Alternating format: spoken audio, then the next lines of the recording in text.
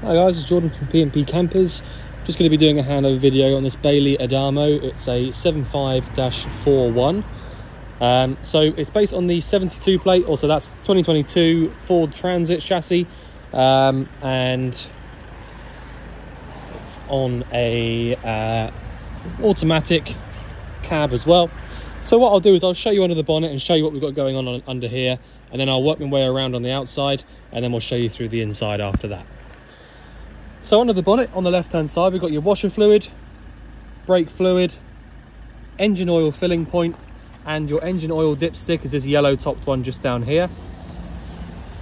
The air filter sits inside this nice little box on the top of the engine here. You have got your transmission fluid, or the auto transmission fluid, down there. Engine coolant is in this reservoir over here on the right-hand side. And then the only other thing to point out on these ones is that you've got a positive terminal for the engine battery just here, and it does tell you with a little symbol here where to use your earth. So it's telling you to use this little engine hoist here as an earth for jump starting. So if you ever needed to jump start the van, you've got a positive terminal here, negative terminal there. And the reason that they do that is because the engine battery actually sits underneath the driver's seat normally on these Transits. So it's a little bit awkward to get to for jump starting, so they give you, access to the terminals under the bonnet, so it's really easy to get to. On the passenger door just here, we open this up, we've got your cab blinds, which you can see come across really easily just like that. So you squeeze these together and then put it all the way to the right hand side. Got the original Bailey Bear there. Your diesel and AdBlue fluid are inside here. So you got your diesel point at the top, AdBlue at the bottom. The passenger door does need to be open in order to open up either of these, because they will be locked in place. Right, so just behind the passenger door here, we've got your electric hookup. So if you do have access to a hookup cable, it's really handy to have that plugged in. It means a few things. It means that your leisure battery will be at full power all the time. It means that all of your mains of powered appliances will come to life, and all of your 3-point sockets will be able to use as well. So the actual habitation door here, we've got your original bin. If you want to use that on the door, and you have got a blind here on the door as well. Central locking this side door. We know it's central locking because it's got the where are they? What am I looking at? Down here inside the door, you've got these two little pins which marry up to this bit, so that means it's got the central locking. So you've got these two big vents just here, just to the right of the habitation door. These are both to do with your fridge, so if you ever needed to get to the back of the fridge for any reason, that's where you would go to for those. To be honest, it's only really for our sort of purposes, like taking it apart and doing a service or whatever, fault finding and all that sort of stuff. So you shouldn't ever really need to take those off, but it's just in case you ever needed to. We've then got your toilet cassette locker. So to remove the toilet cassette itself, we lift up on the little orange tab and then pull the cassette out towards you. You'll then be able to take it all the way out, like so, and that's what you would need to do to take it out and empty it. When you're emptying it out, you empty it from here, and when you're physically emptying it, you should be holding down this little orange button at the back. Once you've emptied it out, about a cap's worth of blue fluid goes back inside here. Give it a little swish about and then push it all the way back home, making sure that your little orange tab here sits over this little lip. Once you push that back in like that, you can go ahead and use the toilet again inside. The next little thing we come to is this, which is your freshwater filling point. So you will need to have your filling point cable plugged into there and dropped into either a rollaway tank or plumbed straight into a external tap. So you will need to have that plugged in order to fill the tank up.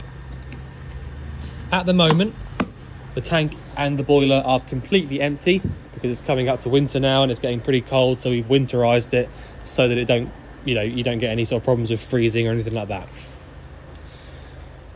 Right, you can see in this model, you get a really nice big garage. So you've got space in here for bikes, all sorts of stuff really, loads and loads of room.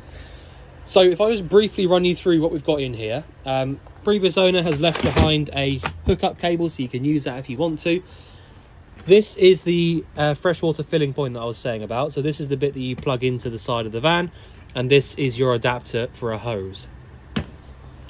You've also got a mains powered socket, so you need your mains cable plugged in for those ones, and a 12-volt socket here, which will work all the time as long as you've got your control panel on.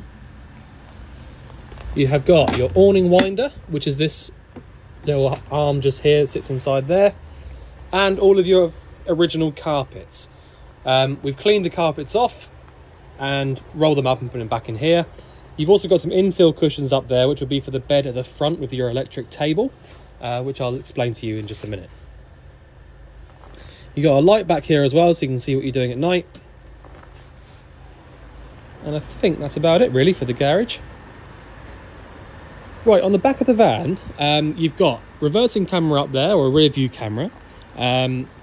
These two rails just here, just so that you know what they are, they're actually the factory fitted bike rack mounting points. So if you wanted a bike rack fitted, you literally just take off these little caps and these end caps as well, and you can just plumb them, the bike rack goes straight onto these points. So you'll see that you've got some little caps inside those four there that they are all to do with that bike rack. So if you wanted a bike rack putting on there, it would literally just be a case of popping it on, putting a few bolts in. It takes no time at all. But I believe that they are factory fitted to the vehicles, so you don't have to do that, and they're all exactly level and all that sort of stuff. Okay, so on the off side of the van, we've got a lot less to talk about than on the near side. This is just an extra locker for the garage, as you can probably imagine, so I'm not going to open that one up. It's just literally the same as the other side. We've got down here is your wastewater drain off point. So if you wanted to drain out your wastewater, you pull this handle to where it is now. This is already in the open position, so you pull it all the way out towards you, and all the wastewater will drain out onto the floor. So it's as easy as that for the waste. I'll show you where the freshwater drain and the boiler drain are on the inside, but that's where your waste is. We've then got your boiler vent. So if you have got the boiler lit up on gas, you'll feel hot air pumping out through the bottom of this vent just here, and that just ensures that you know it's working. I will show you how to use it on the inside, obviously, but that's a way of double checking that it's definitely working. We've then got your gas locker, which is the last thing I need to show you on the outside of the van. So the gas locker is unbelievably simple. All you need to know really is how to turn the bottle on, which I'll just zoom in a little bit. So if we go anti-clockwise around to the left, that is turning our bottle on, and I would always advise to turn it all the way on till you can't turn it anymore, so that when you come back to the van and switch it off, you can only actually go one way anyway. So it's anti-clockwise to turn it on, clockwise all the way down to turn it off. The regulator over here, you haven't got to do anything with that. That's purely all just there for our sort of testing purposes. And then your pigtail hose, you've got 2022 date on that, so you've got till 27 to replace that. And then when you want to change it over to a different bottle, you've already got a spanner in here, so you literally undo that nut from the bottle just there, screw it onto the new one and nip it up with your spanner, and that's it. That is all you have to do. Right, so in the cab itself, if I just hop in here and show you what we've got going on, just move the seat back a little bit. So in the cab, just like on the other side there, you've got the cab blinds all the way throughout. So you've got the cab blinds for the front window, you've got the cab blinds for this offside window here as well. Because it's a nice modern cab, you have got a nice modern dashboard here as well. You've got loads of optional extras in here as well, I'll be honest. You've got absolutely loads. So you've got all of these steering wheel controls, which will all obviously link up to the factory fitted radio system there. You've got your cruise control information over here, so you've got your cancel, resume, limiter, you can set the speeds, adjust the speeds, all that sort of stuff from there. Really easy to use. You've got your washers and wipers over here on the right hand stalk. and your indicators and flash from here. You have also got your lane assist button on the end of here as well. All right. So as I said, you're on the automatic. Now automatics in motorhomes is just getting more and more difficult to get a hold of. So it's really nice to have it as an automatic. They say that generally speaking, about 2 in every 100 vans is an automatic. So it's really nice to have that as an auto. The auto on here is ridiculously easy to use. You literally go all the way up to the top for park, back down once for reverse. Then you've got neutral, drive, and manual. So you've got 2 little buttons on the side of the gear selector here, up and down. And if you go down to the very, very bottom and select manual, that's when you'll be able to use these manual buttons. Otherwise, you're just going to be in drive for the majority of the time and just let it do its own thing. So you have also got a standard Ford thing, is the heated windscreen. If I just zoom in a little bit.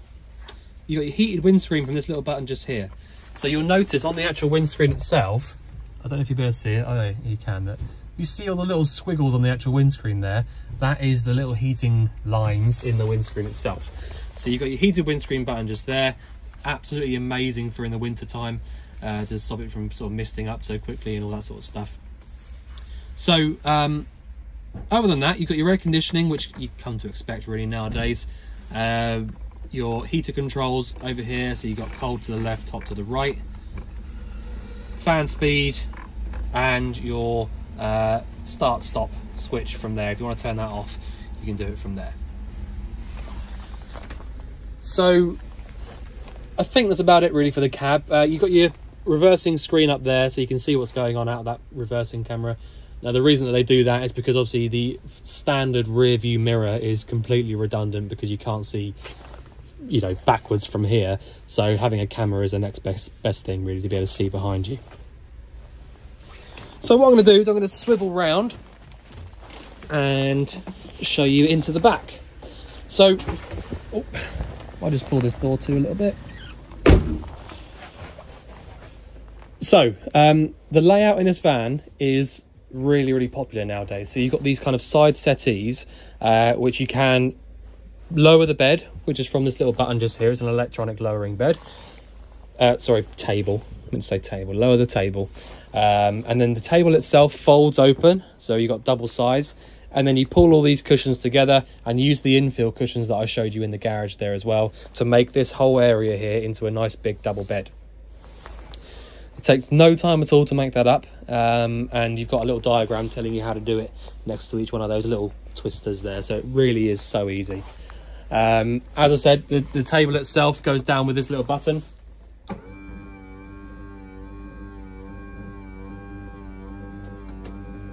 All right, so you can lower that to whatever position you want it to be in, or put it back up again as well.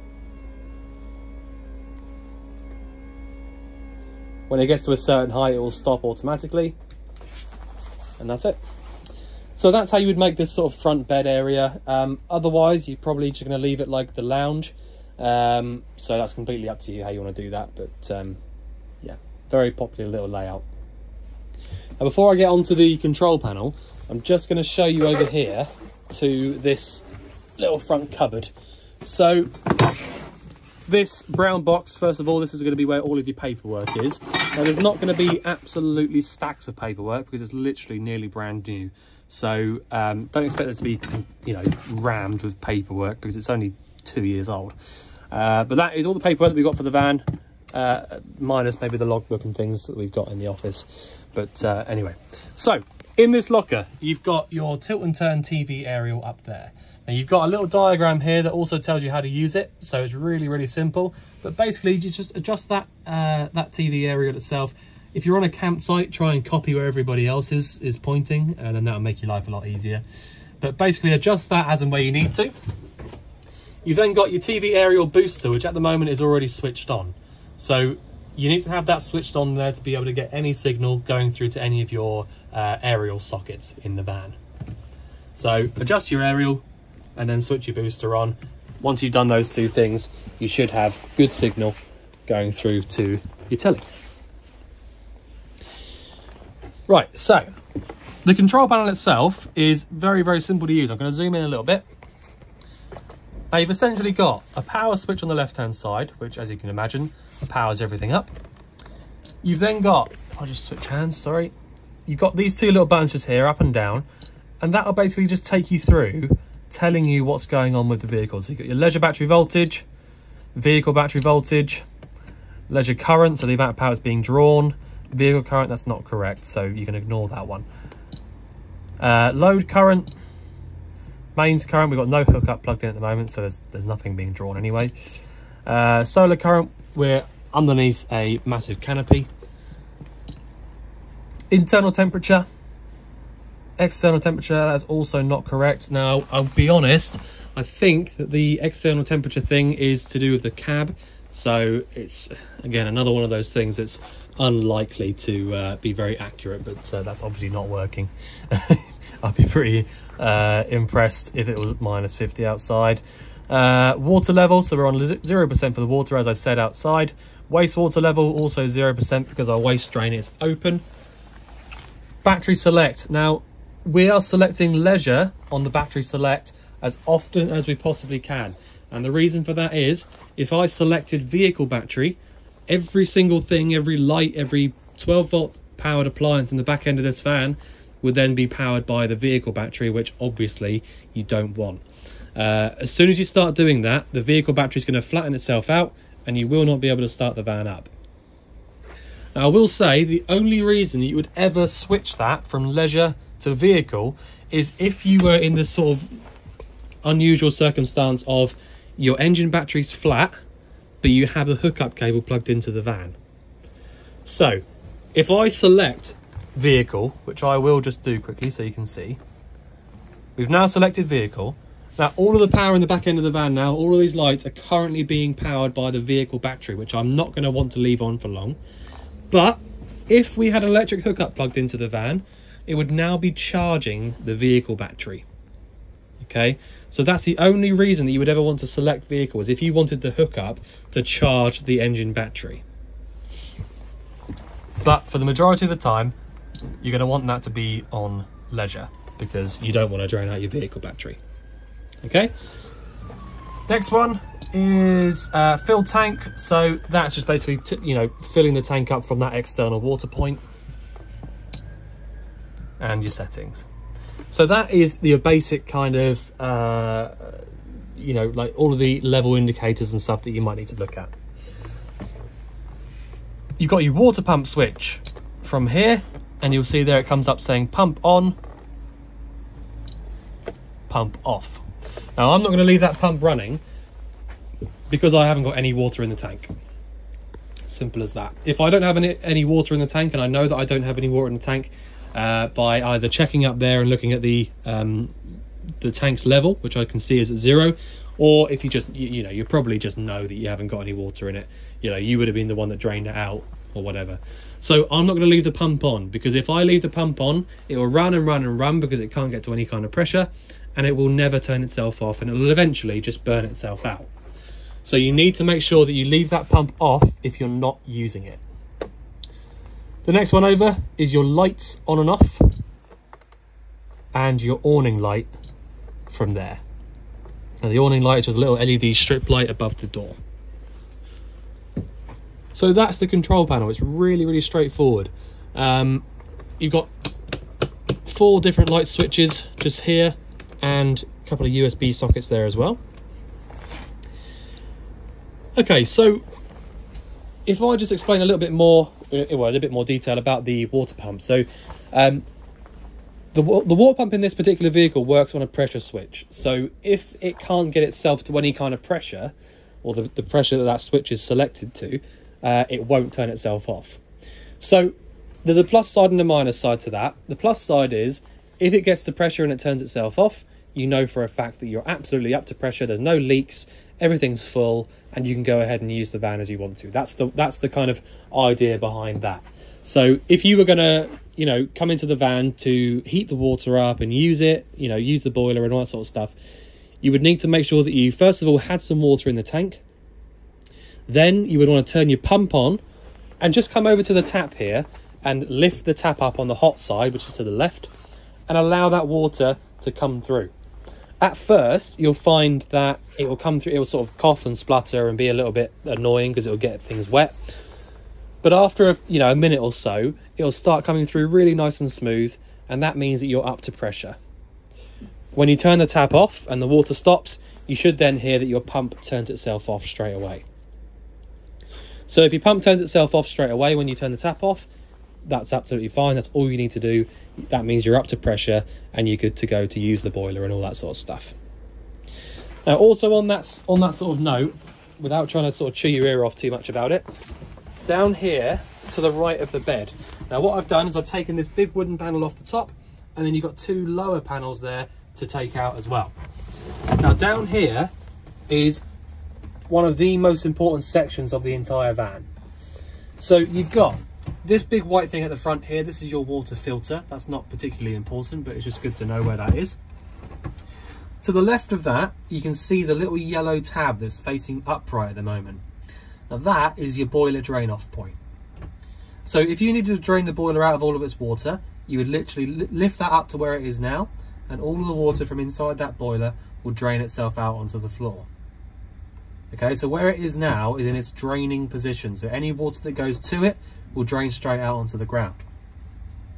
So when you come to use the boiler next, you need to lay that little yellow tab down flat, then fill the van up with water, and then draw the water through the hot tap and wait for it to come through nice and clear.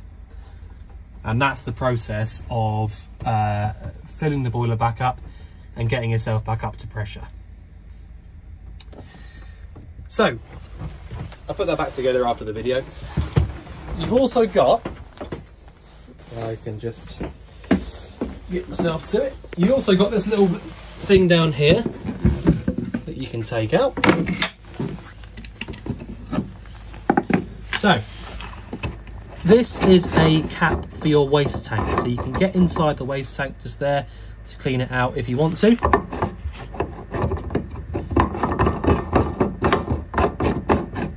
So just in case you ever wondered what that one there was for, that is your waste tank drain.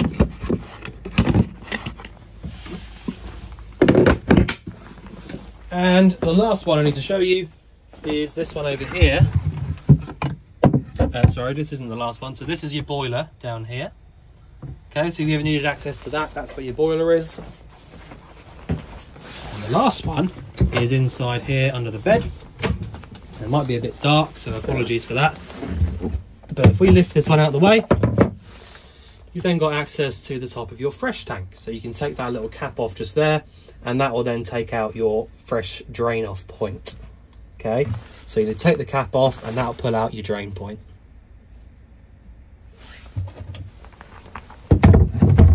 So in the motorhoming world, unless you've had other vehicles before, you probably won't know that normally, or generally speaking, having access to the tanks is something you don't really get. So having access to both of those tanks there is really helpful. It means that you can literally get in there and scrub it if you want to. You can put, cleaning things into there without having to pour it down the sinks and stuff like that. So it's really, really helpful to have that there. So the fridge, you've got a 3-way Thetford fridge. This is an automatic energy selecting fridge as well. So what I mean by that is when I select here and you can see this little A, that means we're on automatic. So that's the AES part of it. So when I have it selected on A, it's automatically chosen gas for us. And that's because we don't have the electric hookup plugged in, we don't have the engine running, but we do have the gas turned on. So it's always going to choose gas for us. Now, if I want to change this, I press and hold on this little button in the middle. You'll then see that the A starts flashing at me, and that means that I can then select through the energies manually. Now, as I said, I haven't got the electric hookup plugged in, which is this one here. I haven't got the engine running, which is for what that one there is, but I do have the gas on, so I'll select gas. I can then select my temperature. I'll have that on full power for a bit, and it will light itself up. So the process of using the fridge is very, very simple. If you have the electric hookup plugged in, you would use electric hookup. If you don't have the hookup plugged in, you would use the gas. If you're driving, you would use the 12 volt in the middle. The 12 volt in the middle only really holds the temperature inside the fridge that you've already put inside it. So you need to make sure that you pre-cool the fridge before you leave to go somewhere, and then just select 12 volt purely just for holding the temperature whilst you're on the move. So when you get to your campsite or wherever it is you're going, you need to make sure that you switch back to one of the other two, either the mains or the gas, when you get there. Now, obviously, as I said, you can, if you want to, leave it on automatic, and it should select whatever one of those three options there for you automatically. So that is the fridge. It doesn't really get much easier than that. Very, very straightforward on that. Right, your cooker. So you've got the option here, because it's a British built van, they tend to give you the option of this electric ring as well. So you've got the 3-burner hob. So the 3-burner hob works literally just like a normal household cooker. Push in and round whilst pressing on your ignition. All right, same for all of them. The only difference is you've got this electric ring here as well. So you've got the one on the left hand side here, which will come on and work only when your electric hookup's plugged in. You've got the grill and the oven down there as well. So you've got the grill one just here, which will work with the same ignition switch, and the oven here as well, also same ignition switch. You've got this little cover here for the sink if you want to use it. Down here, I'd imagine you've got some gas isolation taps. Yep, so you've got your gas isolators over there, right? So you've got a little diagram here telling you what ones do what, but if I just show you what they do. So the top one there is the oven, middle one's the fridge, bottom one's your water heater or your boiler. So if you want to turn them off, you literally just turn it 90 degrees so it's facing away from the pipe that it's feeding, and then that is your gas isolated from that item. Now I will say, like I do on all the videos, you do not need to do that every single time you get out of the van.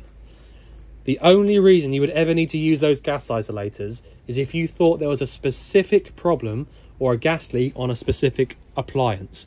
So if, you know, for example, if you thought there was a gas leak coming from this cooker, you can isolate just the cooker.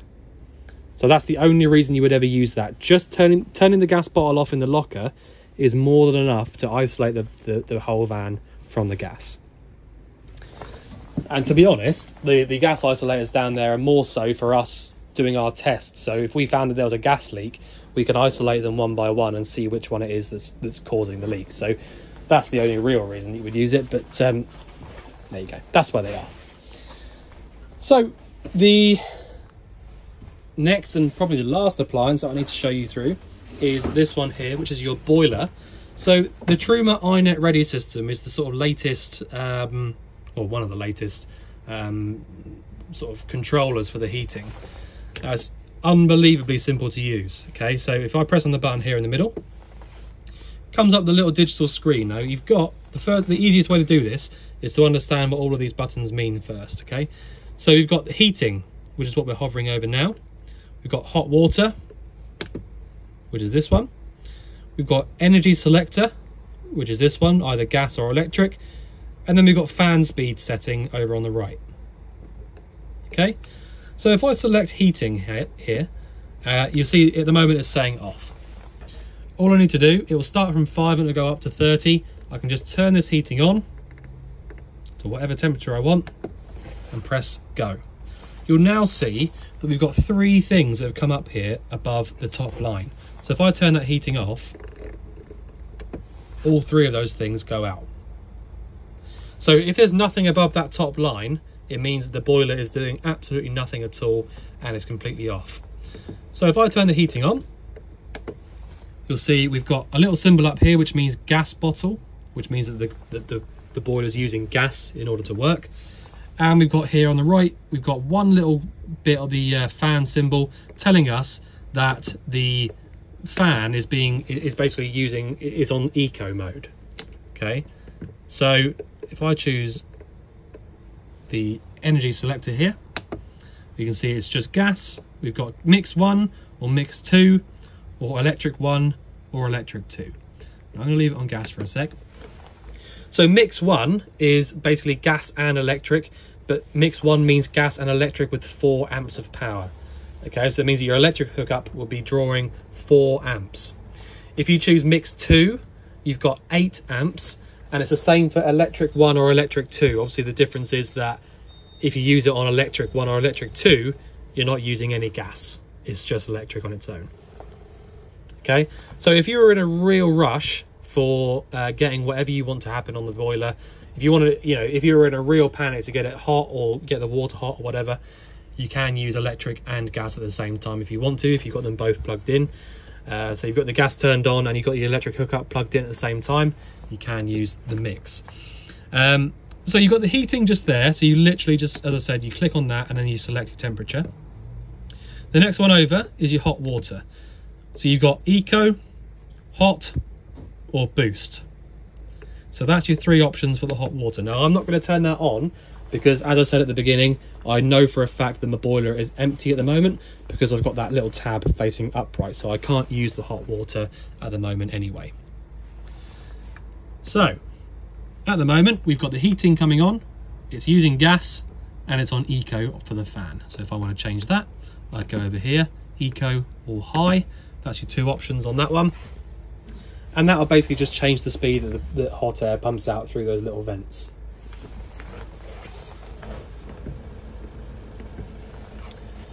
So for now, I can leave that as it is. When I come back off this main screen, it stays above the little line here telling us what's going on.